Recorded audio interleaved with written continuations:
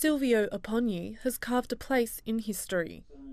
From his Adelaide Hills studio, his sculptures have made their way across the world and earned him the Medal of the Order of Australia. I don't do it for the recognition, but wow! Well, it's a wonderful acknowledgement that you're doing something worthwhile. For Mr Apponyi, passing on years of knowledge to the next generation is key. You know, to think that you can just give them a little boost in the right direction to help them along. That's what's good for me, you know.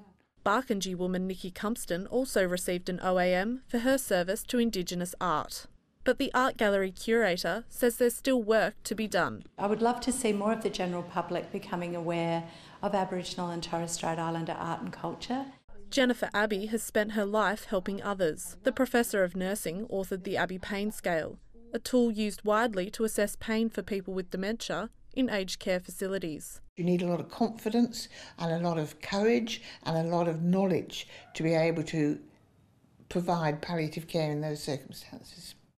Bill Hardy is a living legacy. His great-grandfather, Thomas, founded Hardy's Wine in McLaren Vale, and Bill became the face of the brand for more than 2 decades.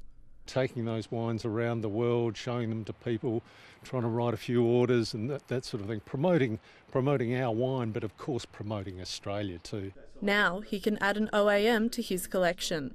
If Bill Hardy brings the wine to the honours list, Kris Lloyd brings the cheese.